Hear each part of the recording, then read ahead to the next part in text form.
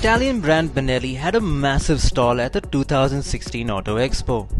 They displayed their entire line of motorcycles, right from the new 250cc TNT25 to the 1100cc TNT-R. But the most eye-catching area of their stall was the main stage, where 4 new models were showcased. The 4 new models are the TNT Naked T135, the BX250, the Tornado 300 and the TRK 502. Now the Tornado Naked T is a tiny motorcycle, but it's powered by a 135cc engine and churns out 12 PS of power and 10 mm of torque.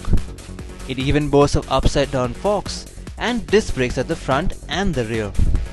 The BX250 is Benelli's attempt at capturing the niche off-road segment, who are looking for a small, light all-terrain motorcycle. The BX250 is powered by a 249cc engine, putting out 25 PS of power and 21 Nm of torque.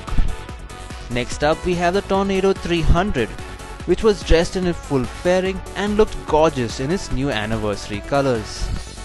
But the king of the show was the TRK 502.